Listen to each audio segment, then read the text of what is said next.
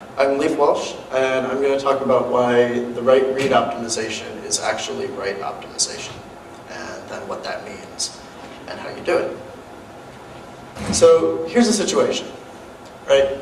I have some data, and I want to learn things about the world, so I put it in MySQL and I start querying it. And I learned some good things, but I want to learn more, so I go out and get more data. Everything's fine so far. Now I'm in a new situation. I have a lot of data. We're talking hundreds of gigabytes, maybe a terabyte, and my queries start to slow down drastically, and I can't run them all. I also happen to still be collecting data. We'll get to that. So my goal is to execute queries in real time against large growing data sets. And to execute queries in real time, we need to do some read optimization. And we need to remember that these are large data sets and we're still inserting. So let's talk about read optimizations. Here's a scenario where you can do read optimization with MySQL. So I have a table here. I have a key of A, and I have columns B, C, D, and E that are not indexed. And I have two different queries.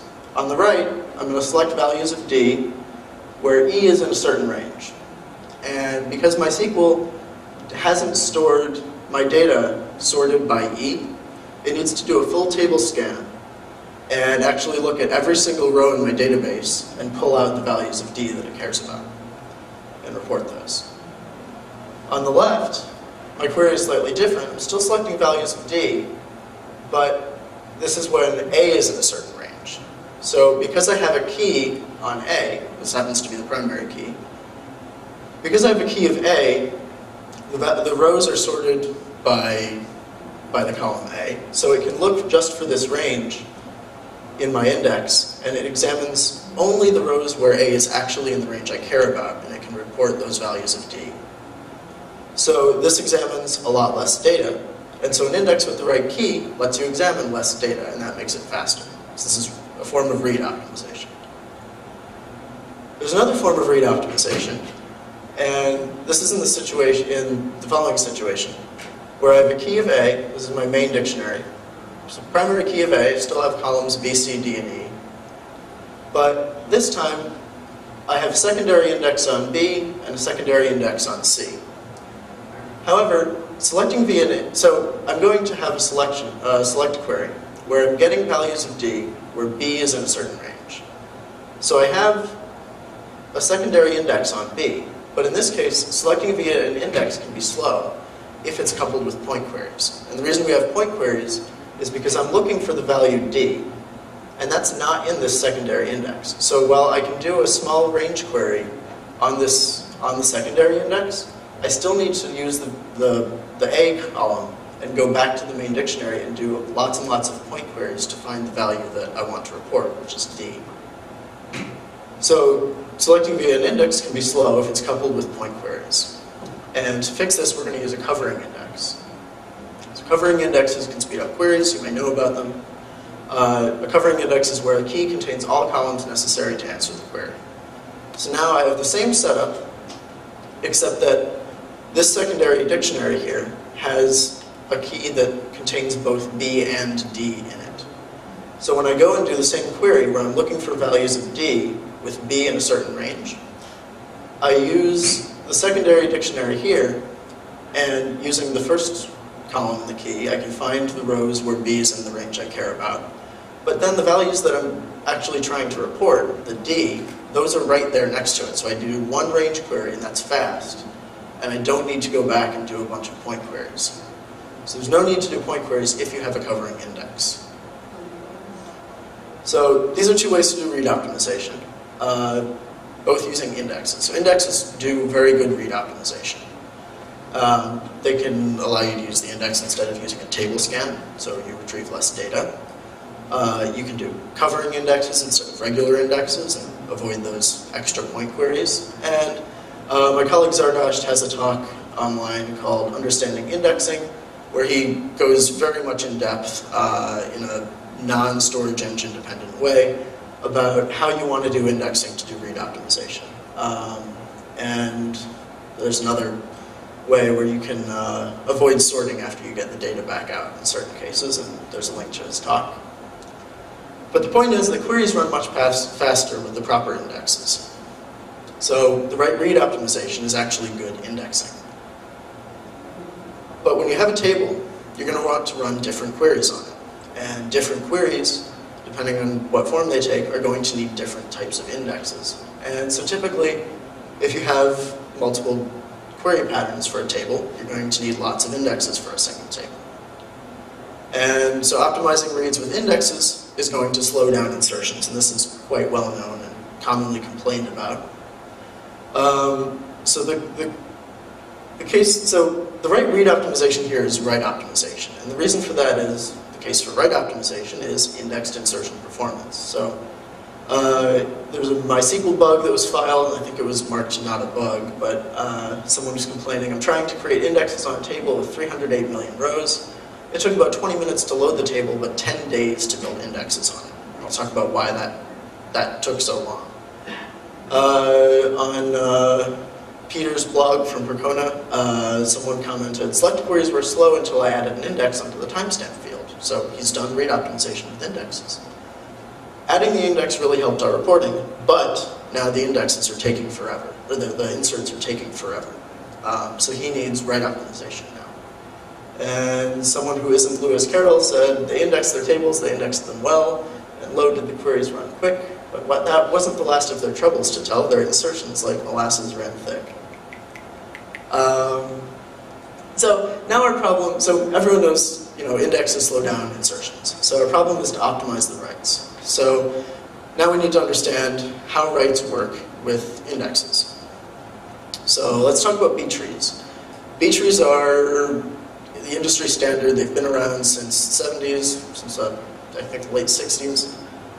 And they're used in DB and XtraDB and everywhere. MongoDB even uses them. And so we should talk a little bit about this. So on the left here, I have a B tree. On the right, I have another B tree. And so B trees, it turns out, are very fast at sequential inserts. Now, when you're doing sequential inserts, the nodes along the right of the tree are going to be in memory. And so all the insertions, since you're doing them sequentially, are going to be in this rightmost leaf node. So sequential inserts in B trees have what's called near optimal data locality. So all of the nodes that you care about when you're inserting sequentially are going to be in memory. So you can just stick all your writes into that last leaf node and then push it out to disk. So you get one disk I/O per leaf, but that contains many, many inserts. And so you're also doing sequential disk I/O, and that's good for disks. And so your performance is disk bandwidth limited. And that's good because disk bandwidth is really high. But B trees are slow at ad hoc inserts.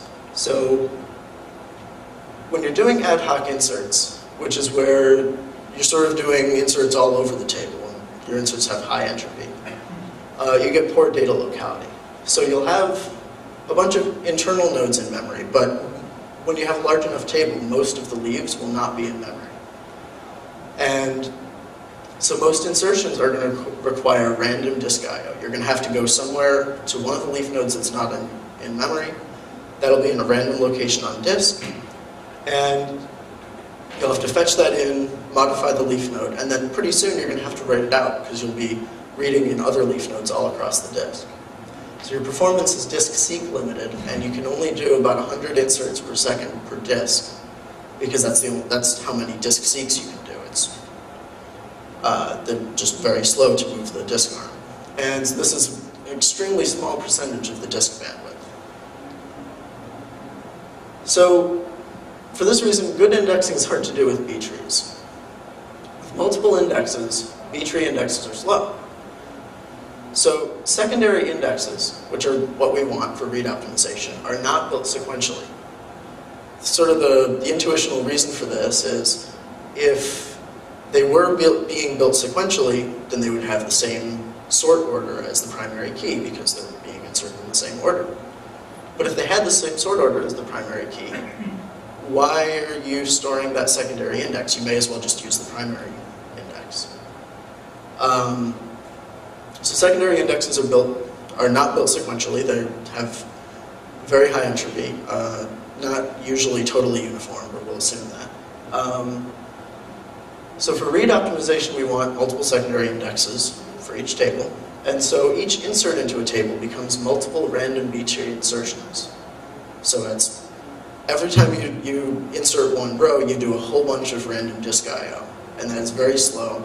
So when you're using a B-tree index, you can't keep up with incoming data rates that are very high.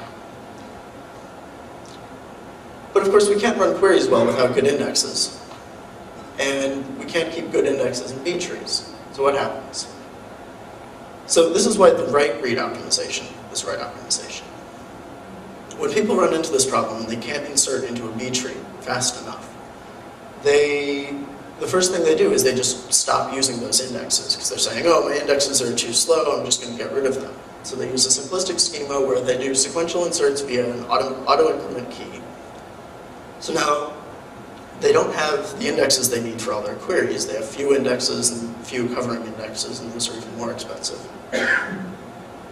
And then, their inserts are sequential, so insertions are fast, but their queries are slow. So adding sophisticated indexes helps queries, but B-trees can't afford to maintain them. And so if we can speed up the inserts into a secondary key, we can maintain the right indexes, and therefore we can speed up queries. So this is why the right read optimization is actually right optimization. So this is an overview of the talk. This slide comes from my colleague and professor, Michael Bender, whose wife is a doctor and has the neatest handwriting of any doctor I've ever met. He has a lot of slides from her, they're nice. Go back? Just go back. Oh, sure.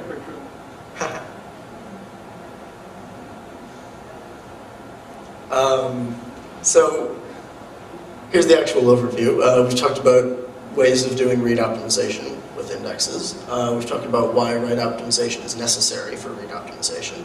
And the rest of the talk, I'll be describing different write optimization techniques. First, I'll talk about insert batching, which is what OLAP is. Then I'll talk about what I sometimes call bureaucratic insert batching, which is a cute analogy for LSM trees or log-structured merge trees. And then finally, we'll talk about how the post office does write optimization, which is what fractal trees are, and that's what our database TokuDB is based on. So first, let's talk about the problem again, but I'm going to reformulate it. So the reason why random insertions into a B tree are slow is that disk seeks are very slow, and B trees incur a disk seek for every insert that they perform. But a different way to think about it is that B trees only accomplish one insert for every disk seek that they do. So this leads us to a simpler problem, which is, can we get B trees to do more useful work per disk seek? So let's talk about insert batching. So the first thing you might think to do is, well, sequential insertions are faster than random insertions. This technically holds for empty trees, but even for existing trees, you can gather together a whole bunch of insertions, maybe a day's worth. It depends on the size of your database and how fast you're inserting. But you can bunch them together, then sort them, and you can insert them in sorted order. And when you're inserting a batch of insertions in sorted order, it's faster because you end up with multiple insertions in the same leaf. And this happens a lot in practice, so this technique is pretty much standard practice in a lot of scenarios. It's commonly used in OLAP. But let's take an example of how this might work. So, typical B-tree scenario, a billion rows, each row is 160 bytes, kind of average-ish. So you have 160 gigabytes of data. Your page size is 16 kilobytes, that's what InnoDB uses by default. And your machine has 16 gigabytes of main memory. So that means, each leaf is 16 kilobytes, and you divide that by 160 byte rows, so each leaf has 100 rows. There are going to be 10 million leaves, because 160 gigabytes over 16 kilobytes is 10 million. Did I do that right? Yeah. And then, at most, the amount of memory you have over the total size of your data, at most 10% of the leaves fit in main memory. So most Leif accesses are going to require a disk seek. So let's see if we can get somewhere with insert batching and also see what that means a little bit. So we're going to batch 16 gigabytes of data before we put anything in the B tree, before we do any I/O. Any I/O on the B tree. So that's 100 million rows, and that depends how fast your application is generating data, but that could be a while. But once you have 16 gigabytes of data, you're going to sort that data and insert it into the B tree. We've batched 10% of the total data size, and each leaf has 100 rows, remember. So every time we put something in a leaf, we're actually going to put basically 10 insertions into that leaf before we write it out. And we're doing it in sorted order, so we're going to grab a leaf, put the 10 insertions that we have for that leaf in it, and then write it out once. So each disk seek is going to accomplish 10 inserts instead of just one that we normally would have had. And so we get about 10x throughput. But we had to batch a lot of rows to get there. Since these are stored on disk and they're not indexed, we can't query them very well. And the reason they're stored on disk is, remember, you only had 16 gigabytes of main memory. That's how much you want to batch to get this kind of speed. So you just have to log them to disk. You can't just buffer them in memory. So these rows, while they're being batched, are just sitting on disk, unsorted, and you basically can't touch them with queries for now. And also note, if we had 10 billion rows, which is 1.6 terabytes, we would have had to save 1 billion inserts just to get the same factor speed up. So this is what OLAP uses. OLAP is basically insert batching for some implementations of OLAP. What they do is they batch up a constant fraction of your database size, and then they sort that and they insert it into your database. And it has to be a constant fraction because otherwise the math doesn't quite work out right. But you can pick a fraction you like and it'll pretty much work. The advantage is you get plenty of throughput from a very simple idea. It doesn't take much to actually get this to work. We got 10x in this example, but if you have larger leaves, if you think about it, if you're saving up 10% of your data and your leaves each have, say, 1,000 rows instead of just 100 rows, then 10% of that is 100 inserts. And so now every disk seek is going to get you 100 times the speed that you normally would have gotten. So if you increase your leaves, you might get more throughput out of this. But the disadvantage here is data latency. So your data is going to arrive for insertion, so you're going to perform the insert statement. But it's just going to get logged to disk, and it's not actually inserted into your index, so you can't query it until the entire batch is inserted. And the bigger the database, remember, it's got to be this constant fraction of the whole database size so that the math works out right. The bigger the database, the bigger the batches need to be, and so you'll experience more and more latency as your database grows. So what can we learn here? We got latency because our data didn't get indexed right away. It just sat around on disk, wasn't indexed, and without an index, we can't query that data. So we could try indexing that buffer. We're putting data in there, there's some data set, we can try just indexing it. But we need to make sure we don't lose that speed boost. So let's try something. We'll have one main B tree on disk. This will be the normal index that we were using before. We'll have another smaller B tree. This will also be on disk, and that'll count as our insert buffer. And so we'll say that this small B tree has a maximum size that's a constant fraction of the main B tree's size. And our inserts first go into the small B tree. And because this B tree is smaller, the inserts go in faster. And then when the small B tree gets big enough, it's basically already sorted, so you can just merge it sequentially with the larger B tree. And when you want to do queries, you have to do a query on both trees, which is a little bit slower than just doing a query on one tree, but at least you can query it all immediately. So it looks like we solved the latency problem. But let's see if we kept that speed boost that we got by having an insert buffer. Well, at first we actually did. At first, the smaller B tree just fits in memory, so that's fine, and inserts are very fast. But when the entire size of the database grows, remember it's important that you have the smaller tree be a constant fraction of the large B tree's size. So you have to grow the smaller tree, otherwise you lose the throughput boost. And eventually, even the small B tree is too big for memory, and it flows out to disk. And now you're doing random disk I/O just to batch up your inserts before you even insert them into the main dictionary. And so we can't insert even into this small B tree fast enough, because it's just not that small anymore. So let's try the same trick again, okay? We have problems inserting into a B tree, so we'll stick an insert buffer in front of it. Doesn't matter that it's the smaller one. But now you have data latency, so let's try indexing that new buffer, and we'll continue doing this. And so we recurse on this idea of having an insert buffer and then indexing that insert buffer. And this brings us quite neatly into the next write optimization, which is an LSM tree.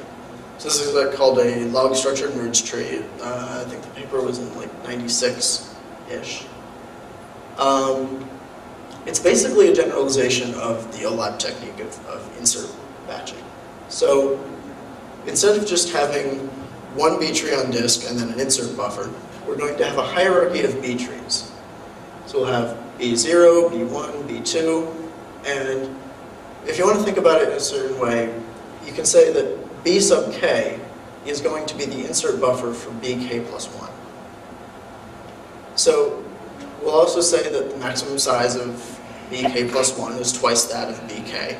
So maybe B0 has a maximum size of 1, and B1 has a maximum size of 2, and B2 has a maximum size of 4, and so on. The word twice is just makes our example simpler, but doesn't have to be fixed. You can have it be 10 times if you want.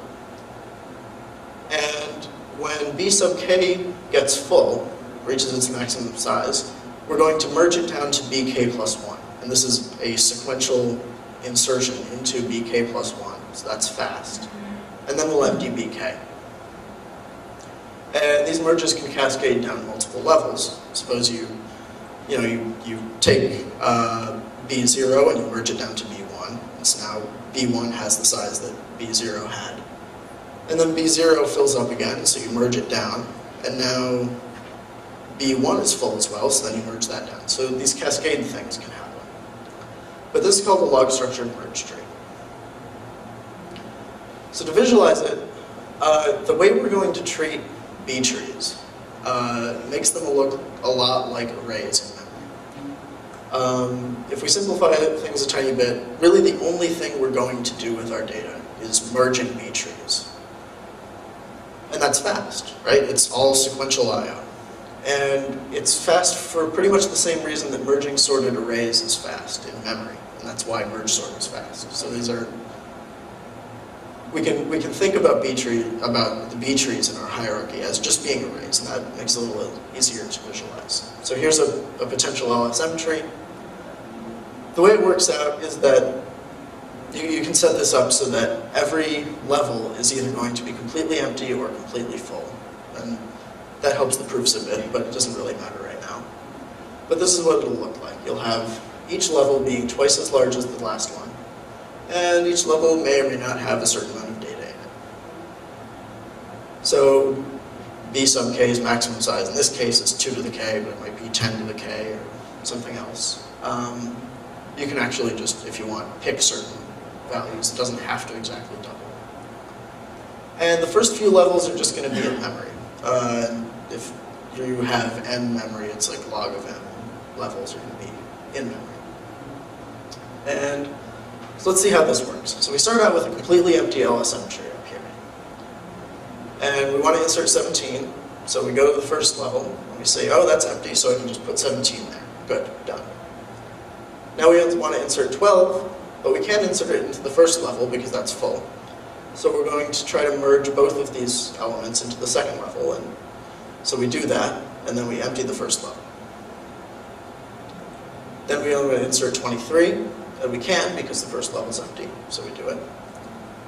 Then we want to insert 30, so we look in the first level. We can't because that's full. So we try merging 30 and 23 into the second level, but we can't because that's also full. So now we try merging all 4 of these into the third level, and that works. So we merge it, and now this is the state of our LSM tree. And eventually we'll have enough data that the first 3 levels are full, and we want to insert something else. And in this case, we merged all of the data we have so far down 1 more level. And this is how insertions go in an LSM tree. So it's whenever you have data, you plop it in the first one, and then everything else just is these cascading flushes that go down the tree. So LSM tree insertion performance is pretty good. They use I/O very efficiently. Remember, if we have each level doubling in size, every time we merge, we're going to be putting 50% of the receiving tree's size into that tree. So each disk seek done during a merge accomplishes half as many inserts as fit in that page. So if one page fits 100 elements, when you merge into it, you're merging 50 elements on average into that page. And so that was the numbers from the earlier example. And that's going to end up being 50 inserts per disk seek. So every time we merge, we're doing it 50 times faster than if we had inserted our elements one by one into that level.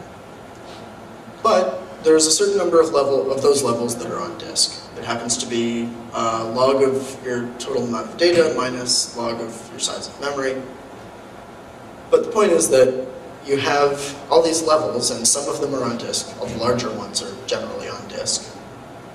And each insert, each actual row that you're putting into the database, needs to get written at some point to each one of these levels. So it needs to get written, you actually have to do I/O for that insert that many times.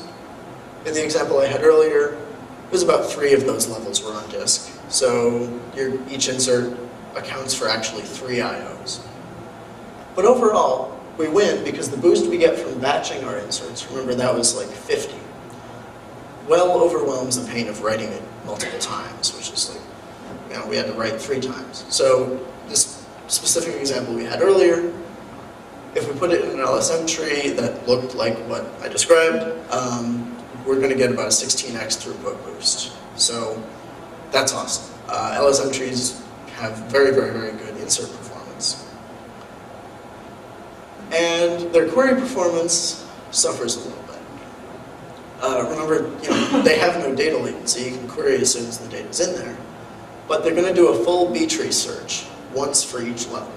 So you fill up an LSM tree, and now you're looking for the number 30. You're going to have to go to every level in succession and look for 30 until you find it.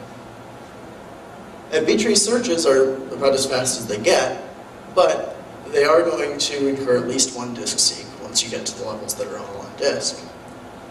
And so LSM trees end up doing lots of B-tree searches, each one accounting for at least 1 random disk I/O.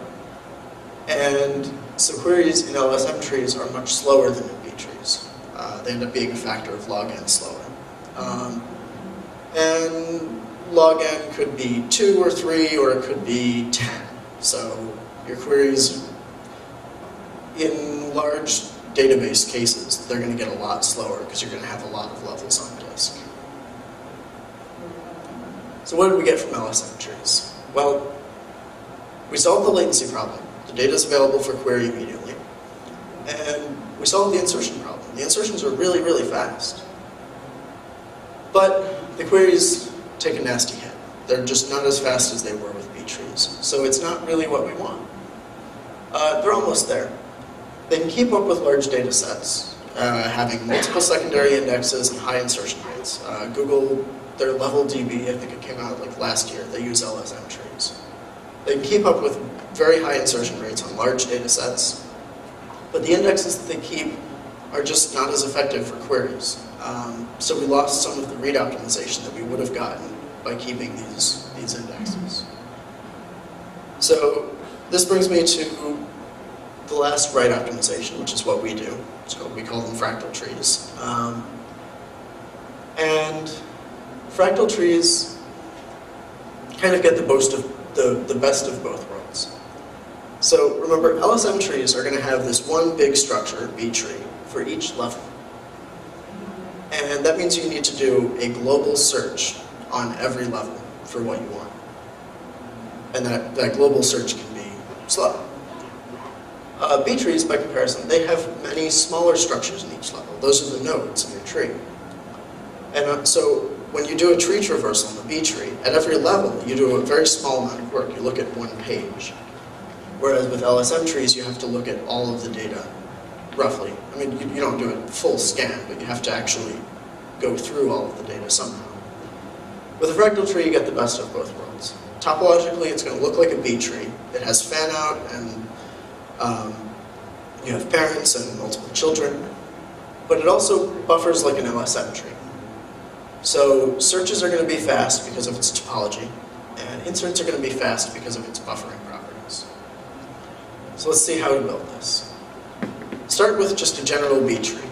For those of you that don't know, B tree, you start with one node at the top, the root node, and it has B children.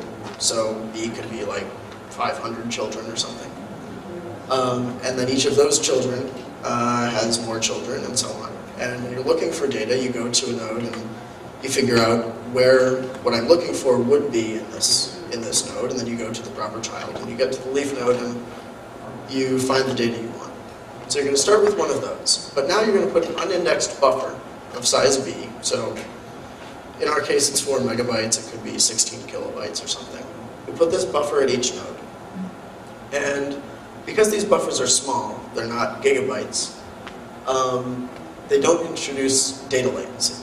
So the insertions are going to go to the root node's buffer. You only have like 1,000 inserts in the root node. But when a buffer gets full, you're going to flush it down the tree. And what that means is you're going to walk through the buffer and figure out where in the tree each of those elements needs to go. And you'll put it just one level down into the buffer in the child. And this, in the same way that LSM trees merges can cascade, this can cause fractal tree merges to cascade. You may flush into a child buffer and make that child full and then have to flush again. But it's a similar buffering technique. And so when you're searching, when you go down the tree and you're traversing trying to find the data that you want, you're actually going to look at each buffer along the way. And the point here is that they can ignore, when you're doing a search, you can ignore all the rest of the data at that depth in the tree. So when you have an LSM tree, you're going to go down each level and you're going to do a full B tree search. But when you're searching a fractal tree, you look at like 4 megabytes of data at most at each level. And so this is a constant amount of work per level. And so we don't end up with that extra factor of log n work. So let's talk about the insertion performance. This will be a little bit mathy, but hopefully not too painful. The cost to flush a buffer in terms of disk seeks. Well, you have to get that buffer off disk, and then you have to flush it to a constant number of children. And so that's order 1 disk seeks. It's a constant number of disk seeks. But the cost to flush a buffer per element, remember each buffer holds B elements. You just divide it by B, and the cost to flush a buffer that you attribute to each element in the buffer is 1 over B. That's because you move B elements down the tree when you flush one. And then the number of times an element will get flushed is the same as the number of times that it will get written in an LSM tree, and that's log n. That's just how tall the tree is. And so the total cost to flush an element all the way down is going to be the number of times you flush, log n, times the cost to actually flush it each time, which overall is only 1 over b. And so to actually do an insertion of one element into a fractal tree over time is only log n over b. And by comparison, B tree insertions are actually log n over log b, which is a lot larger.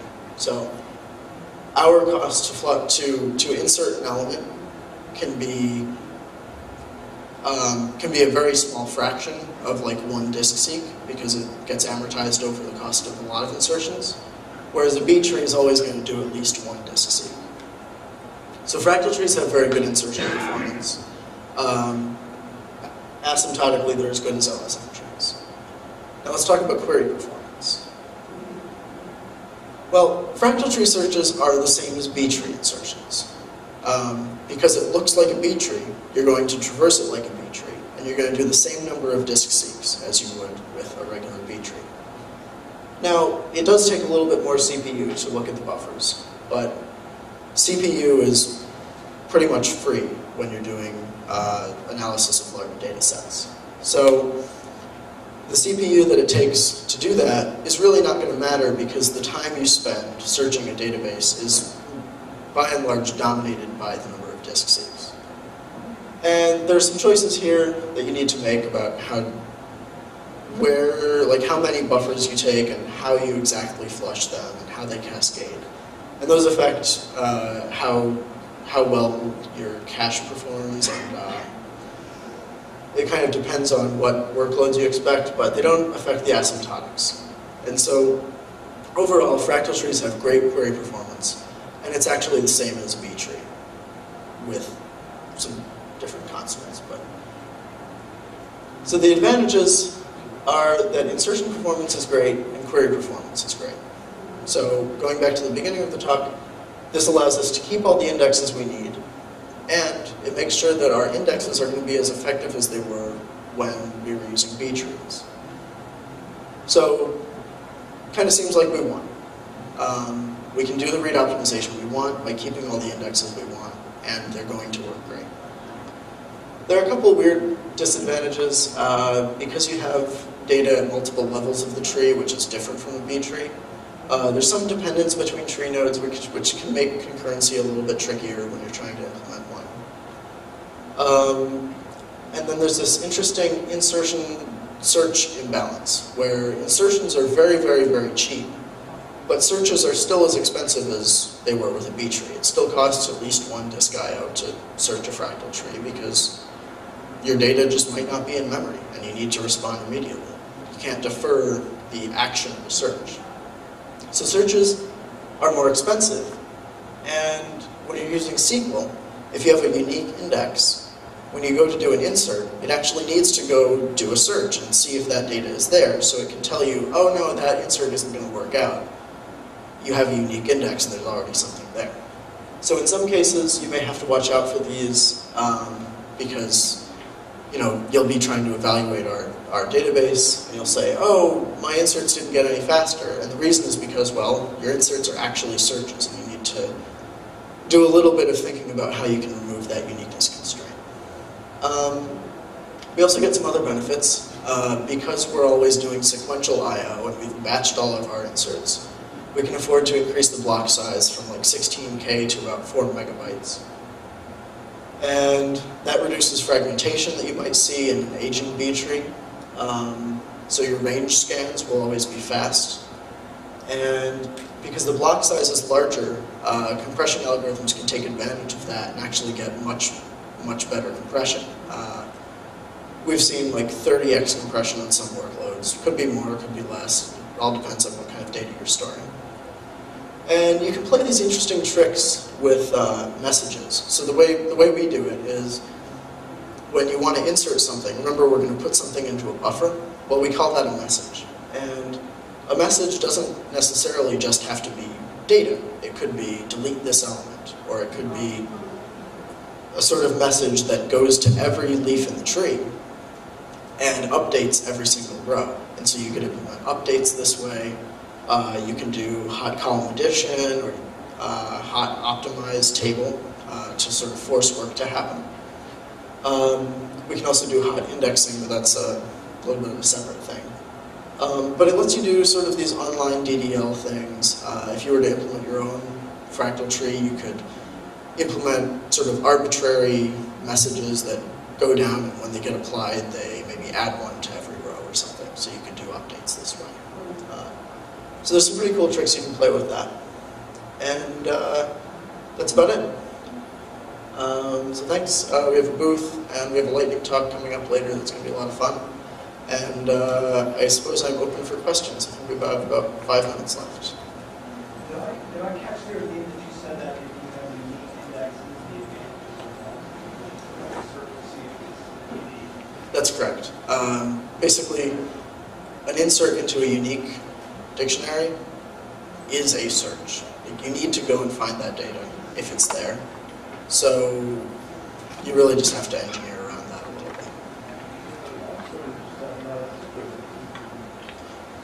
bit.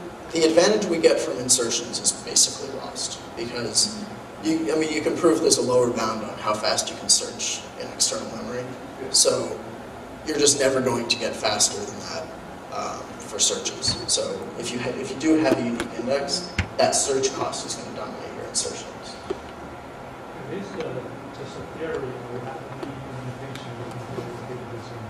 Oh yes, we have an implementation. We're passing out little frisbees.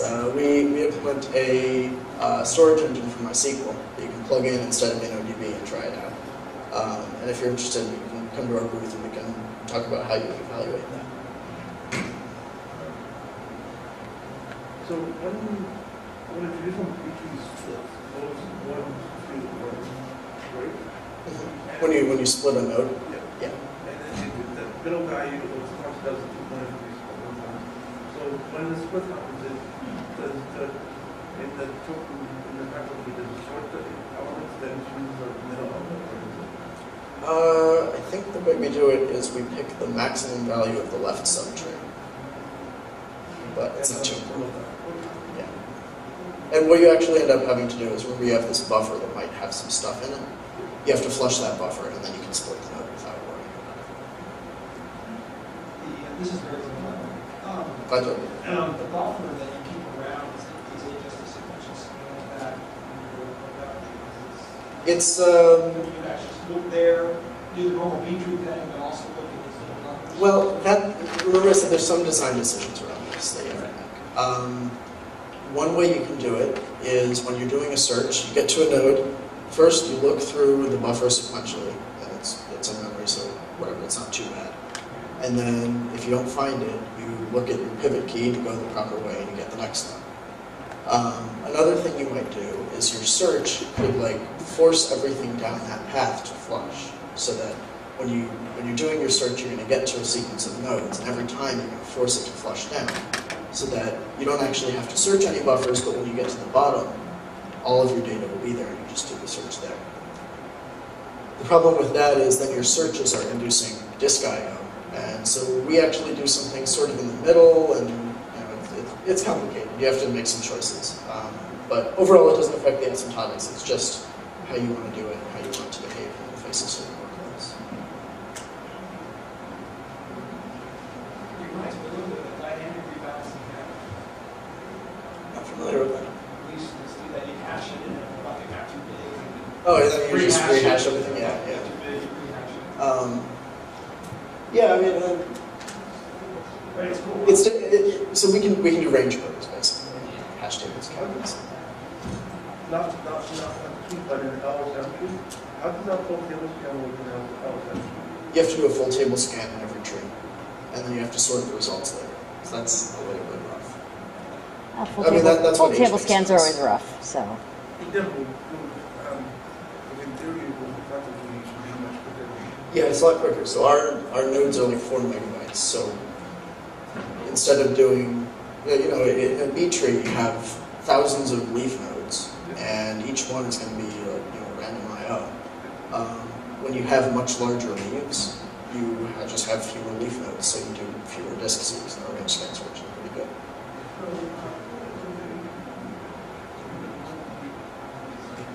The comment was then you have to pay when you have to rebalance the B tree from Jerry. With bigger leaves. With bigger leaves. Yeah. But, Yes, I mean, To that's pay why at some anyone doesn't point. do it. Like some people like Sybase use really big leaves, but that's because they're not optimizing for insertion. That's not algorithm's done. That's what we do. Organization makes money like that. God.